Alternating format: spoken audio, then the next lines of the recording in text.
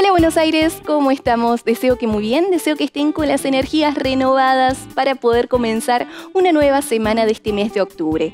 Llega el momento de recibir el martes 22 y en este caso les comparto que esta fecha es conocida a nivel mundial como el Día Internacional de la Conciencia del Tartamudeo. En este caso esta fecha busca poder eliminar la discriminación y también promulgar oportunidades laborales para aquellas personas que cuentan con este diagnóstico. Con esta información presente entonces vamos a dar paso y comienzo y a repasar juntos cómo van a estar las condiciones de tiempo.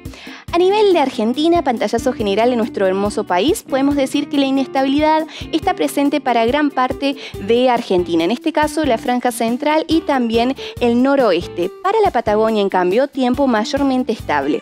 Veamos entonces cuál va a ser el caso de la provincia de Buenos Aires y por eso ya tenemos el mapa en pantalla.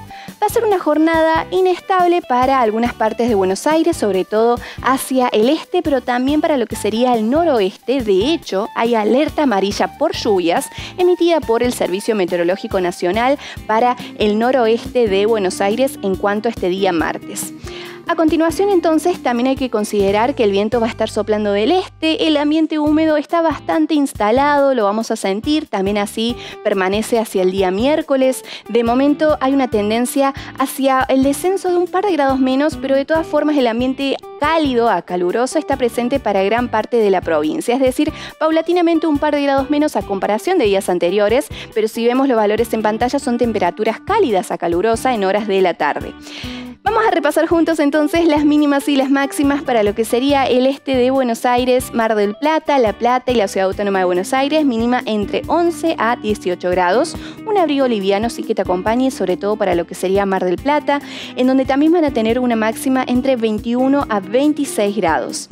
Ya para lo que sería el oeste de Buenos Aires, las mínimas serían entre 15 y 16 a 17 grados para Junín, Olavarría y Bahía Blanca y una máxima entre 28 a 29 grados, es lo que decíamos recién, ambiente bastante cálido, caluroso, sobre todo hacia el oeste de Buenos Aires.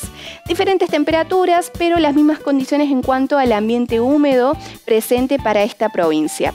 Hacia el día miércoles se espera que esta jornada inestable adquiera cada vez más presencia, sobre todo en horas de la tarde, pero esa información la vamos a analizar más adelante. De momento entonces ya estamos más que listos para conquistar el día martes y yo te recuerdo que toda esta información que ves en pantalla, los pronósticos extendidos y las noticias relacionadas, puedes encontrarlas en todas nuestras redes sociales y en Infoclima.com. Muchas gracias y gracias por permitir que seamos parte de tus días. Hasta la próxima.